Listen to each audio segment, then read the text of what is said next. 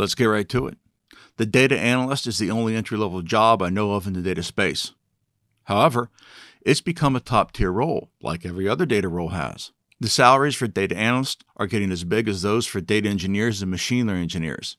This does surprise me because the technical skills you need for a data analyst are far less than those of a machine learning engineer or a data engineer. Now, I'm assuming you know what a data analyst is.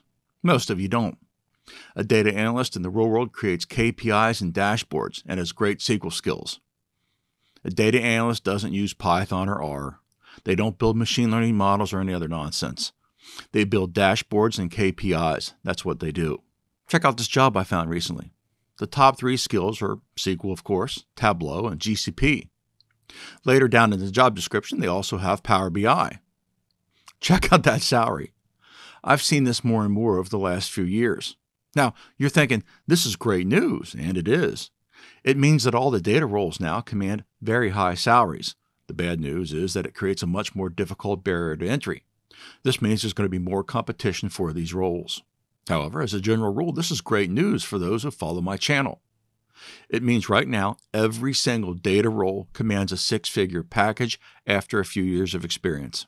It also means you should probably start taking the logic bot path to a career as a data analyst a little more seriously. Who knows, you might love the data analyst role, and with that kind of salary, it's one you can be in your entire career. Thanks for watching. Don't forget to like and subscribe, and have a great day. We'll see you soon.